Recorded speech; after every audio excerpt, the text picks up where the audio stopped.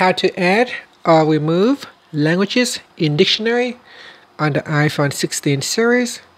First, let's go back to the home screen by swiping up at the bottom of the screen. From the home screen, tap on Settings. Now in the Settings page, we scroll down and then tap on General, then scroll down and tap on Dictionary. Now in here, by default on my device, it has English US selected and Apple Dictionary.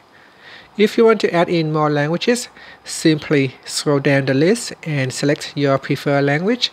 So here we got Italian English, Indonesian English, we've got Korean and Malay, and some more Thai, and then Thai English, and that's it. So that is how you can select more languages. If you want to remove it, you can go through the list and remove the language that you don't want to use.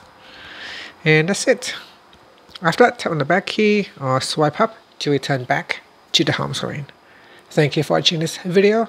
Please like and subscribe to my channel for more videos.